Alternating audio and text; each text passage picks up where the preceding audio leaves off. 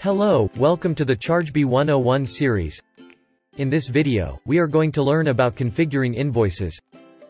ChargeBee automates the process of invoicing whenever a customer is charged. An invoice can be sent to the customer as soon as they are charged, or it can be added to the unbilled charges and be invoiced later. To access the invoices, click Invoices and Credit Notes and then Invoices. Let us take a look at a sample invoice before we proceed with the settings. Alternatively, you can also access them from the Invoices tab under the respective customer or subscription.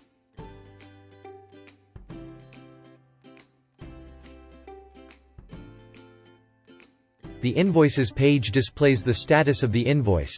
ChargeBee has 5 different statuses: paid, payment due, not paid, pending, voided, and posted. Refer to our help docs to learn about the status.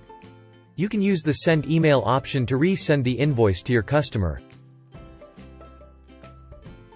The PDF option displays the invoice that will be sent as an attachment to the customer. You can update the PO number by clicking Update PO number.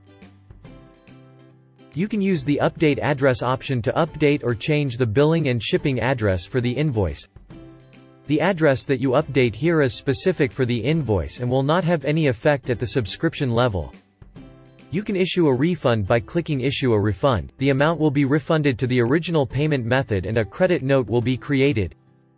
In case the payment was done offline, or if you want to issue an offline refund, click Record an offline refund. If you want to create a credit note, click Create a credit note.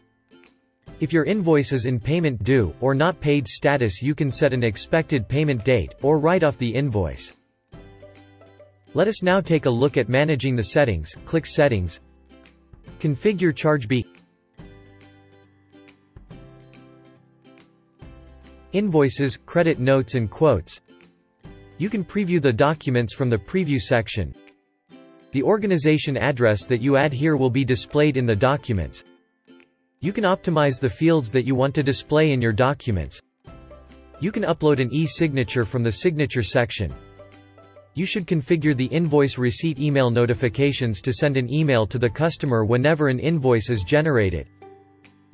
The Invoice tab allows you to customize the elements in your invoice. You can configure the title, invoicing number, include fields, notes and payment information.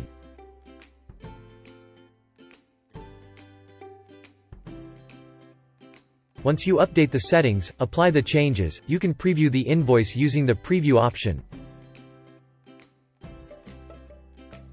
Many a times a single customer might purchase multiple products. Raising a separate invoice for every single purchase is redundant and often spammy.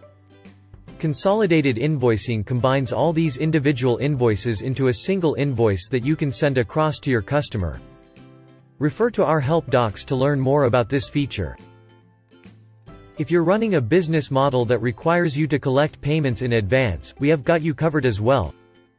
To create an advance invoice for a subscription, navigate to the Subscription Details page, click Bill Future Renewals option.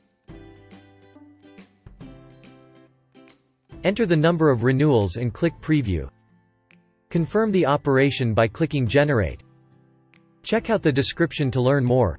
With this, we come to the end of this video. Thank you for watching. Coming up next, credit notes.